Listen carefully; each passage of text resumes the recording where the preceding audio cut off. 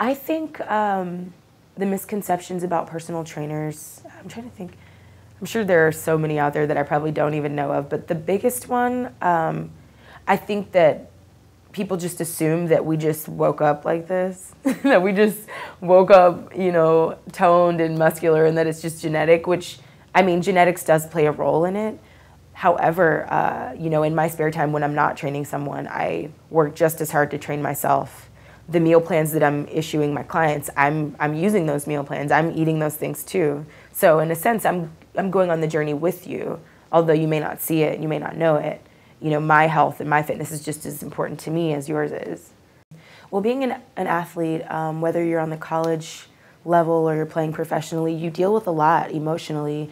You have to overcome a lot of mental and emotional barriers, and I think it's the same thing with training and working out. You know, you're gonna feel a lot of pain.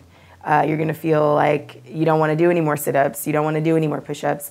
But if you can connect with somebody psychologically and get them to understand that, that it's worth it and make them really evaluate within themselves why they wanna do this, then you're gonna get the results. And I think that the fact that I've been through that before myself, it allows me to connect with people on a deeper level, and it makes them want to work hard, not just for me, but for themselves. Yeah, absolutely. I think it makes me want to be a better trainer. It makes me want to work harder. When you realize that you're changing someone's life, you want to be the best that you can be. You want to be better. And it's a great feeling. It's really rewarding. It makes you feel good about yourself and about your contribution to society. Thank you for watching A Wise Way. Subscribe to stay updated, share to pass the knowledge, or view our other videos on the left.